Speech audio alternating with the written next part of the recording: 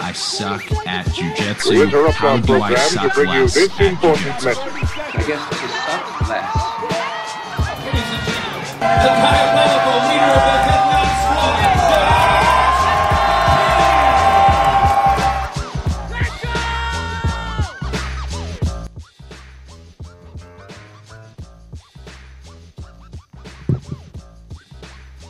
Hey everybody, this is Josh McKinney, and I just want to welcome you to the newest episode of the I Suck at Jiu-Jitsu show. So today, we are going to talk about something in jiu-jitsu that is almost a little taboo still. And there are all kinds of different angles we can look at this. But I thought what would be simplest if we looked at what physicality is. This is physicality. We're going to look at physical attributes, how they can help you in jiu-jitsu, how to increase your physical attributes if you can, and why you would want to do that. And then we'll also look at things that are, again, I think these are just jiu-jitsu discussions that I hear a lot, but things that people worry about, like, am I using too much strength when I roll? Or this guy uses too much strength. I didn't really lose to him. He was just stronger than me. And so we're going to talk about all those things today and just look at some thoughts on physicality. And so without further ado, let's go ahead and jump into today's episode.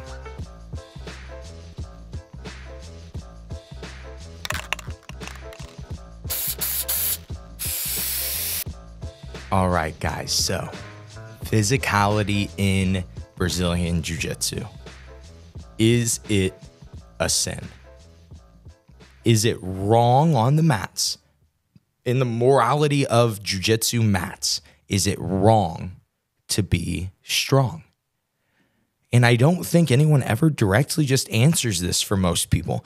It is looked at often. You'll see a lot of different coaches. They'll do stuff like, yeah, you need to stop using so much strength. You need to stop muscling. And I think that there are definitely times that a coach should say that. But in general, in jiu-jitsu, this has just become the standard advice. And here is the reason that I think this is the standard advice. Because we're just, again, looking at what physicality is. I think explaining a situation that I see happen often. And it is blue belts beating black belts. And I think a lot of people, they get worried when they see things like this. Like, wait, does jiu-jitsu not work anymore? No, jiu-jitsu works very, very well. Grappling works very, very well. But we have to look at what we're actually doing. And when we are grappling someone, yes, it is the techniques that we know. It is the positions that we know. It is us trying to execute the jiu-jitsu that we know. But then there is this big struggle, and it is for people understanding how to take that jiu-jitsu that they know and then use it, execute it on the mat. There are these people that can do that better and can even do it a lot of time without really knowing the technique. They can use their strength, their speed, their flexibility. They can use attributes that other people do not have that are physical. They can win rounds. They can, again, be blue belts beating black belts. How is this? A lot of it has to do with physicality. And since this is the case, and since then you can't go, let's say that this blue belt submits the black belt coach. One, we talked about this last week, how hard it is for black belts, for everybody, to accept loss and to just not have an ego or not have an ego response when they get submitted in training. And I think that it's a really important habit, but I noticed that black belts struggle with this. And it, to me, is just a flaw in how we look at all these things, how we look at physicality, how we look at jiu-jitsu training, and how we look at even at our coaches, okay? My friend Chris makes this really, really great point. He says, he talks about soccer. He's from England, so he calls it football. But he talks about soccer, and he says, so the the people on the best teams, do you think that their coaches can beat them in soccer? No, of course not. These are the best soccer players in the world. And then he says, so do you think that their coaches were at one point the best soccer players in the world? And again, the answer is no. Most of the coaches were not the best soccer players in the world. But then how come they're qualified to coach? Because in the jiu-jitsu space, we don't do that. If you can't beat me, you're not allowed to teach me anything. That is how a lot of jiu-jitsu is still treated. I told you guys, we talked about this last week on whether or not I think you should do that. But that is just the world that we live in, okay? And to me, a lot of it simply has to do with just not understanding what physicality is. It's really hard for people to grasp that jiu-jitsu is not just a list of techniques on a wall. It is a combination of all kinds of different things. It is not just techniques that you know. Sometimes I will not be playing techniques against a person. I will only hand fight somebody. Hand fighting is a skill. Okay. Yes, it's knowledge based. I need to know where my hands need to be, but I can go with a lot of good guys that know where their hands should be too and still win. They know, we both know the same thing. I just have a better skill. I'm just better at that specific skill, whatever it goes with it. Creating angles, being in the right upper body position. Those things are going to go in with my hand fighting, knowing which hand fight to go into, but it is a skill. It is not a technique. So now jiu-jitsu is a combination of the techniques you know and the skills you have. Well, then you have to look that jiu-jitsu is physical. Because again, back to other sports, we don't complain in soccer that we were the better soccer player. This guy was just twice as fast as us, and that's the only reason that he beat us in the game. We don't make that excuse. Why? Because we understand that running is a physical attribute. It's something like being fast is this physical attribute, and it's really helpful for soccer. In jiu-jitsu, physicality is the same way. Being flexible, guys that have good balance, people that can bench press you off of them, people that can fight for hours, right? People with crazy cardio, people with crazy speed. These people that have a lot of physicality, when they start to learn to take the ideas of jiu-jitsu and the skills of jiu-jitsu, the techniques of jiu-jitsu, and apply it to their physicality, they're dominant. But what's interesting is a lot of them can even use that physicality to fill gaps in knowledge, to fill gaps in being consistent in training sometimes. But the big takeaway, the big thing that I think people need to understand is that physicality matters. It is something that we have to deal with and around. When I'm going with somebody, I am often thinking of their physicality. I'm going, holy smokes, this person's really strong and I can't win any upper body fights with them. I will stop fighting upper body fights with them. I'll start to fight to their legs. Or the opposite. Wow, this person their legs are so strong. I can get in on leg locks and can't finish. They're so strong. I'll start to try to just put them on their butt and get on top and try to play top from there, right? When you're fighting somebody, you're using jiu-jitsu, you're trying to eliminate their physicality. I love the way John Danaher, I think it was when he was on Lex Friedman, he explained this kind of idea. And he says, okay, so, and he's just explaining why strength matters. And he says, so let's say, he's like, whatever way we would actually measure someone's, total physical strength. He said, but let's say that we have somebody that has 100 units of total physical strength. And then we have somebody that has 80 units of total physical strength. With jiu-jitsu, the person with 80 units, for instance, will get an arm bar. And they'll start to go hip in and start to try to finish this arm bar. And if the person with 100 physical units of strength was able to access all 100, they would probably be able to get out no matter what. But let's say you have some good control on the shoulder. Maybe you only get access to 40 units of strength. Well, now the guy with 80 units of strength is stronger in this position because he's using his entire body. He still has 80 units of strength that he has access to. So since that is the game, coming in with 200 units of strength, 300 units of strength makes the game even harder, right? And so when we're looking at training, when we're looking at being in the gym, dealing with physical people, there are a few ways to look at this. I really just wanted to make sure that we defined what physicality was. Now I'll give you guys, I kind of gave some general feel around type examples of what physicality is. Now let's look at some really direct examples of what physicality is. And this is kind of how I explain physicality to my students. I look at strength. I look at how long you can use that strength. Okay, so that's my version of cardio. It's not if you're breathing heavy. Sometimes you're breathing heavy, but you still, I'll have guys breathing so heavy and they'll still be strong. Doesn't really matter that he's breathing heavy. He has access to his strength, okay? Speed and flexibility. Those are really the physical attributes that I look at. You can say balance, but my argument is balance is more of a skill and less of just a physical attribute. I think if you learn how to be at the right distance all the time, you would look like you had phenomenal, unbelievable jiu-jitsu balance. But I think it's more of a technical, it's more of a thing to understand and then do better in rounds. It's not some physical thing that guys who can balance on those balance balls, I've trained with a lot of them. I don't notice any difference in their ability to stop a sweep when I control both legs. No difference at all.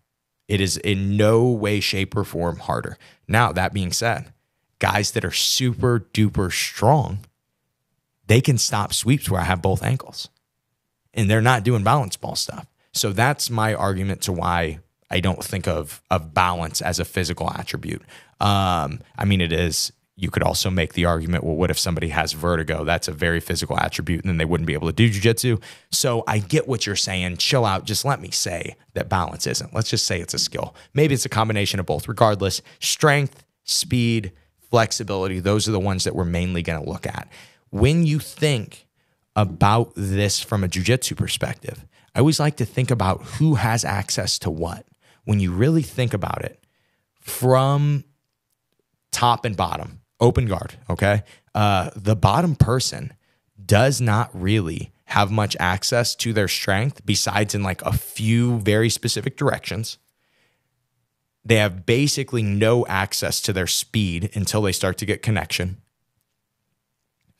But the place that they tend to win, and I'll explain this a little bit differently in a second, but the place they tend to win or be able to access physicality is flexibility. The bottom player tends to be able to use flexibility way more than strength and speed. The top player tends to be able to use strength and speed because they're on their feet.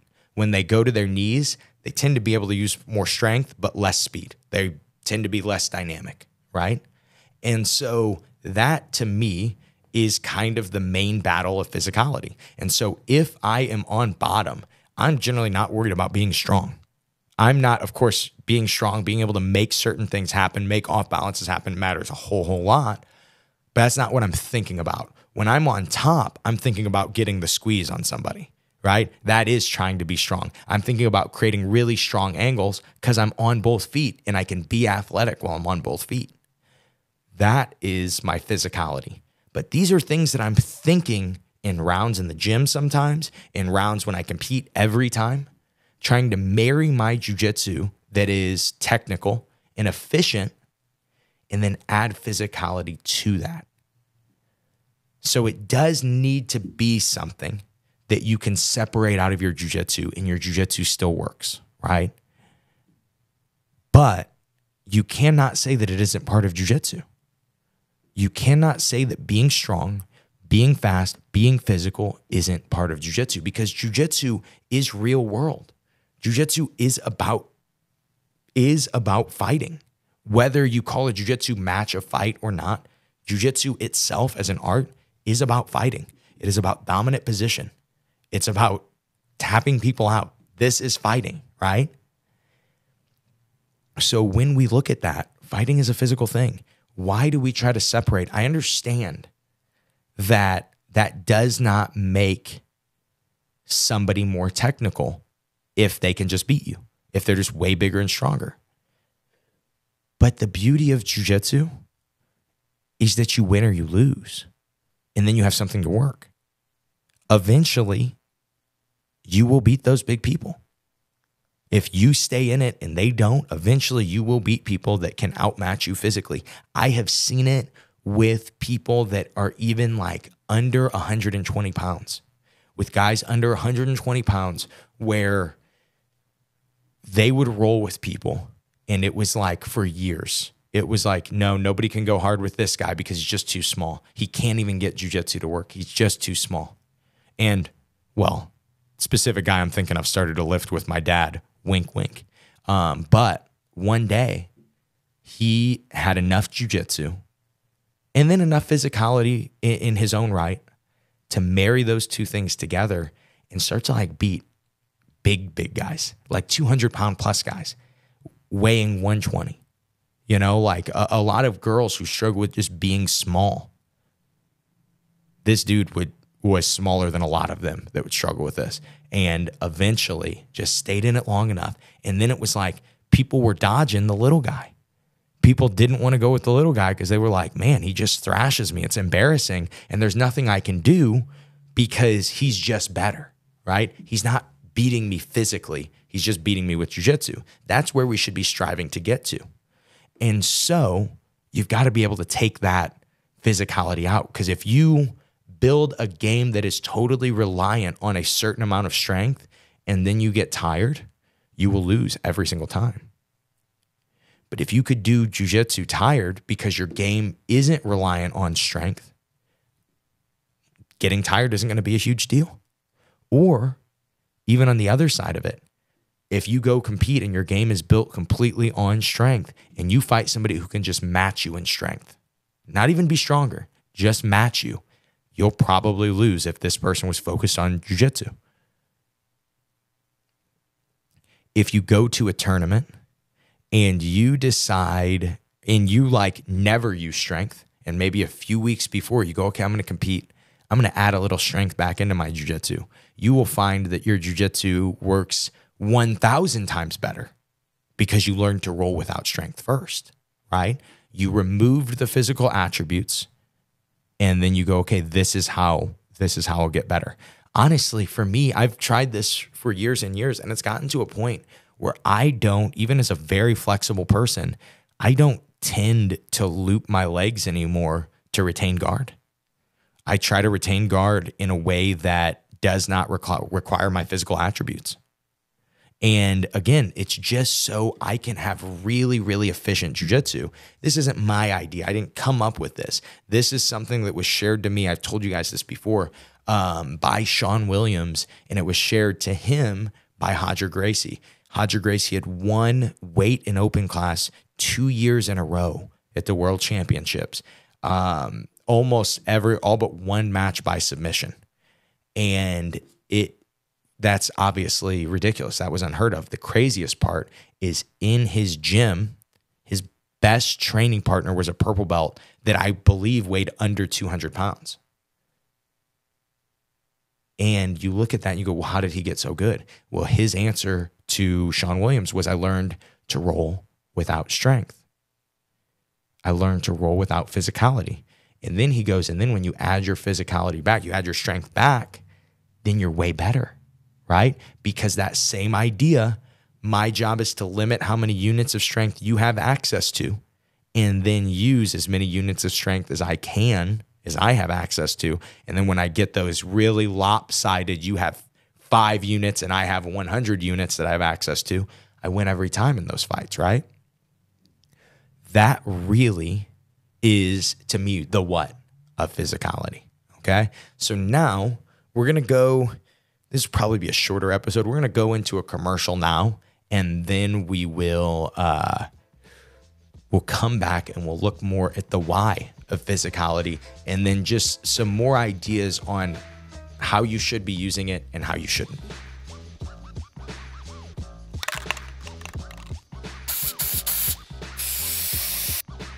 What's up, guys? Josh McKinney here, sitting down with my dad, Steve, and we are just talking about something exciting. We run simplifyingjujitsu.com together, and we have really the biggest product we've ever put together, the most work we've ever put into a product. And it is called Efficient BJJ Strength in 15 minutes. Yeah, I wanted to call it Train Muscles and Save Joints, but I like yours better. I think that is one of the biggest benefits, is the fact that you do save your joints and you don't hurt your muscles. But I think one of the biggest selling points is that it's 15 minutes a week, maybe twice a week. But you get stronger. And that is the number one idea behind what we do. And then what we do is we put things in a simplified, logical, common sense order, so that you can kind of see how to enhance your training and keep yourself from hurting yourself outside of the gym, because jiu-jitsu is hard enough on your body. There is so much injury risk in jiu-jitsu. Why in the heck would we have injury risk in our training? Absolutely. And so to me, right now, it makes a lot of sense already.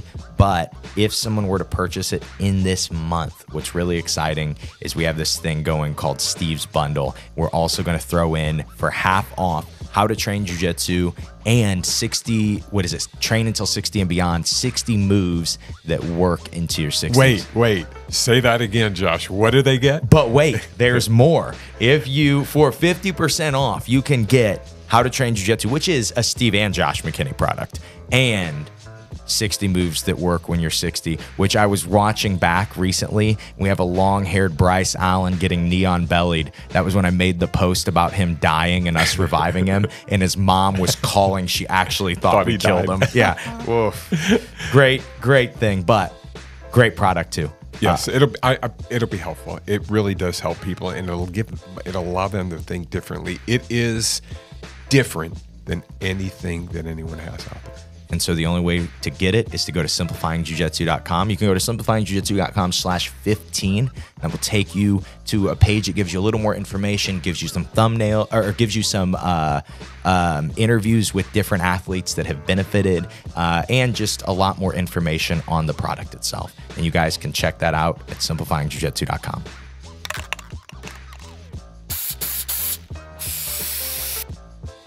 And we are back. So now let's look a little more at the why.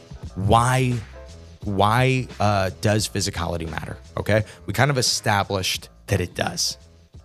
We kind of established that you either get submitted or you don't. You really can't remove all these other, well, this guy's stronger, this guy's faster, I was tired, I did more rounds, whatever. None of those things matter. They really don't. All, as I explain it too, they may help you feel better in the moment, but in truth, when you get submitted by something, when you lose to something, when you make some type of excuse, no matter what that excuse is, you rob yourself of the ability to use jiu-jitsu to get better and not lose to that thing anymore. Because if you make it all about strength, then it's only going to be about strength. So strength has to be, to me, secondary, right? I'm selling a strength and conditioning program, but it needs to be secondary to jiu-jitsu. But it also needs to be there for injury prevention, for anything. Strength is so important in the jiu-jitsu space. And I have so many guys that have been amazing technicians and have been for years. And then we added 5 to 10 pounds of muscle to them, 5 pounds even, right? Over 6 months, over quite a while.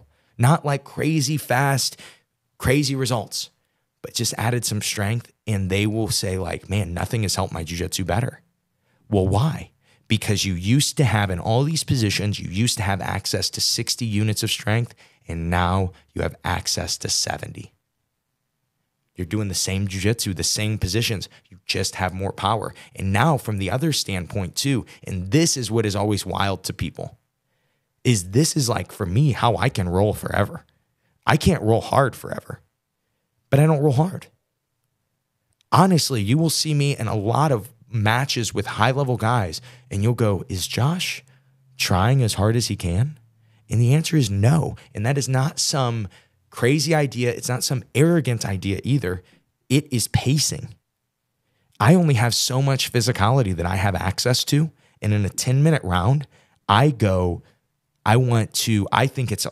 a lot of power. I think I can use a lot of power, but I have to be really strategic about when I use it. Let's say I go out on the feet and I fight so hard for the takedown, and maybe I even get close a few times, but it's still 0-0 and I'm gassed. And we're 2 minutes in, 3 minutes into the match. I sold out on physicality. I don't think you should do that. One of the best ways to do that is to be able to use jiu-jitsu with and without your physicality. Again, talk about hand fighting. For me, when I'm on the feet, my hand fighting is always pretty decent. When I start to add speed to my hand fighting, I start to add my real angles, and I start to really push myself on it, I feel like it's really hard to deal with. But it's not until I really add that physicality. If I go gentle against a really high-level wrestler, he's going to throw me if I try to go gentle. I've got to go hard. I've got to add my physicality.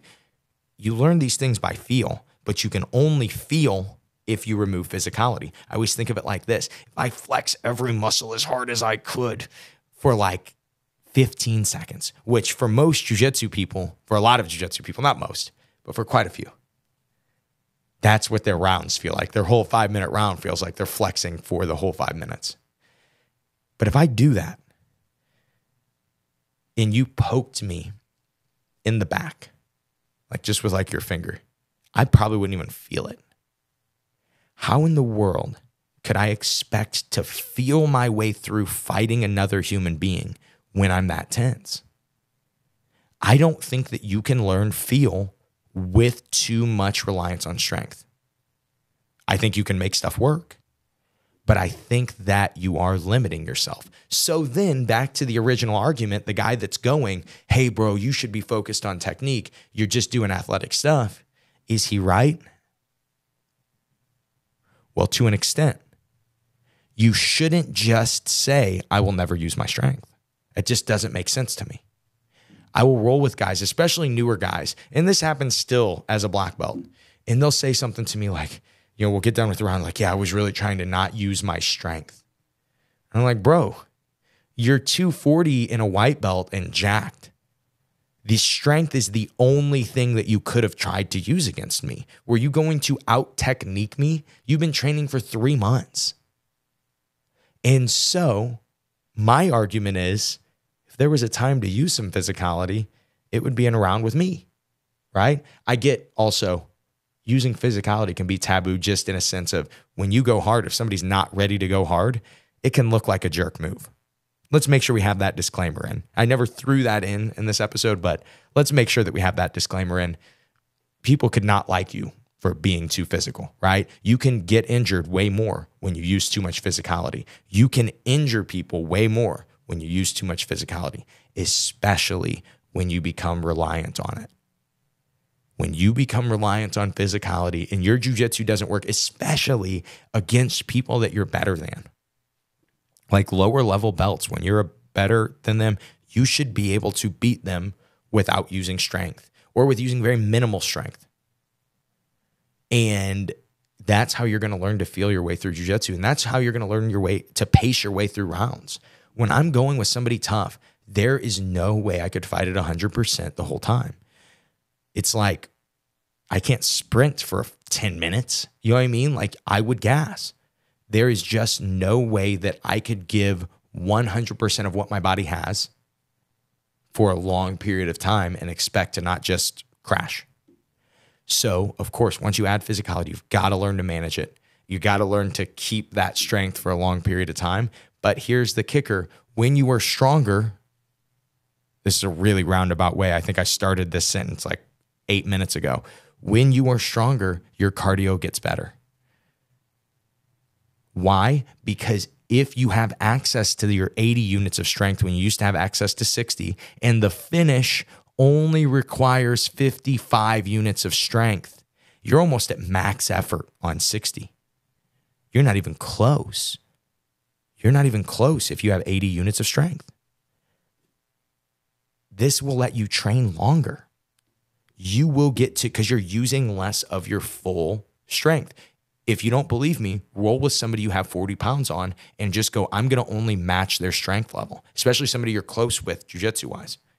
I'm only going to match their strength level. I'm not going to muscle them around. You will go, holy smokes, they're getting tired and I could just roll forever at this pace because it's not max effort for you. So strength not only helps you in the middle of rounds, it helps you get more rounds, which in truth, being able to remove that physicality so you can get more rounds, you're going to be better at jiu-jitsu. So it's this really roundabout thing. We all know it's important, but it's almost like it's never just defined. Hey, this is why it's important. This is why jiu-jitsu athletes all seem to care about strength and conditioning, because sometimes you will fight somebody and go, I know that I was just as good as this guy, but he was like 10% stronger than me and I couldn't beat him. And the truth is that is going to happen. He is going to be just as strong as you. But the only thing that matters is if you win or lose. So you need an answer to that. Maybe the answer is you need to learn to access your own physicality a little more. Maybe the answer is you rely too much on your physicality, and as soon as you met someone who could match it, you lost. And so either way you look at it, I really think that conditioning, those things that we talked about, the three main physical attributes, right? Strength, speed, flexibility, and then of course, just the fourth one, ability to stay strong, to stay fast, to stay, I guess, flexible. Does your flexibility diminish when you get tired? I feel like I'm just as flexible. But where your physical attributes start to diminish, and being able to prevent that from happening. This is so important. But here is the biggest disclaimer, the biggest caveat from this whole episode. If you have to sacrifice jiu-jitsu progression for these things, I'd argue that it's not worth it. If you're getting injured in your strength and conditioning, if you're getting injured in your cardio, if you're getting injured in whatever you're doing in your yoga, it's so extreme, it is too much on your body, and it is causing you to miss jiu-jitsu. Even without injury, it's just causing you to not get to train. Jiu-jitsu is always the primary answer. It just is. When the goal is to win more, to get better, the primary answer is jiu-jitsu. So again, that guy that talks about how you should be focused on technique, to an extent, he's right. But that means that you just need to be able to remove your physicality sometimes. We talk about this idea, we'll relay it to one more thing we talk about on the podcast constantly. We talk about this idea of a performance day. We talk about this idea of skill development days, progression days, and only doing like one really hard day. What day do you think I'm applying all my physicality to? My performance day. And so this is just, to me, as a jiu-jitsu athlete, especially as a competitor, I think this is important. But I really think when you look at it from the standpoint of just understanding what physicality is and how to use it and how to learn not to use it, I really think it would just be so beneficial for so many people with their jiu-jitsu. And like I said, I won't go super long in this episode, probably just end it right there. But I hope these thoughts on physicality just kind of helped you guys put into context a little more of your wins and losses at the gym. So I guess the big takeaways here, don't let physicality be an excuse for you ever.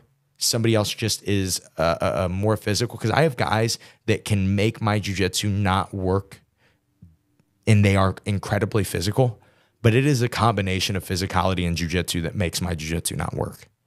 And so to me, I can't really reach them physically. There's nothing, I don't think so. But I could probably get a little better at jiu-jitsu. I could focus a little more on my jiu-jitsu. I can focus a little more on these positions that I get to. And so jiu-jitsu is always the primary answer. But then you have this secondary thought of physicality training your strength off the mats. To me, I've told you guys, I've pushed it, had a commercial on it. I do in season, I do one 15-minute workout a week. Out of season, I do two probably 8 to 10-minute workouts a week out of competition season. And I really do notice, I mean, and you can look this up on me. I've just gotten better as a jiu-jitsu athlete. And it's been really great, especially because I didn't have to compromise on not taking steroids. And so I'm really happy to let you guys know that. But two, just figuring out recovery, figuring out intensity. I told you guys, most training methods are really understanding volume and intensity. Most ways of running a whole gym is understanding the right balance of volume and intensity. And strength training is exactly the same. So if you guys are interested in efficient BJJ, efficient BJJ strength. I always mix it up. Efficient BJJ strength in 15 minutes. I should write that on my hand. But yeah, if you guys are interested in that, be sure to check it out. We're running a really cool deal. As I told you guys already, we're running a cool deal this month that if you buy it, you will get an option to also purchase for half off a bundle of my dad's last 2 instructionals, which are How to Learn Jiu-Jitsu, which he and I did together, and Train Until 60 and Beyond, 60 moves that work when you are 60 plus years old. We also, I don't know when we're releasing it, if we're going to already have it out yet, but I have a live round with my dad that I want to show you guys, because we talk about how we roll live, and we kind of went, we kind of turned it up a little bit, and I wanted to kind of show you guys with this training method, with the right training methods, with the right understanding, how you can make it to 62 years old and roll with your bigger, stronger black belt adult competitor son and roll pretty darn hard.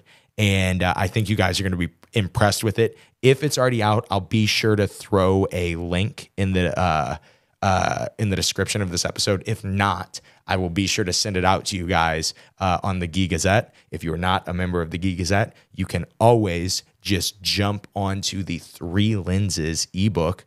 Go to simplifyingjujitsu.com/3. Download that ebook completely free. It will put you on the Gi Gazette, and you'll be able to hear from me, see all these cool videos that we have. We have some vlogs coming out soon, a lot of good stuff. So if you don't subscribe to the Josh McKinney BJJ YouTube channel, now is probably the time to do it. We've really been upping the content, and I really think that you guys are going to enjoy it. I actually didn't cut into outro. I just kind of started to talk myself into the outro. So I guess that's all I have for you guys today. Hope you enjoyed today's episode. I hope that you guys check out this new instructional. And most importantly, I hope that today's episode helps you guys suck just a little bit less at jiu-jitsu. Have a great day, guys.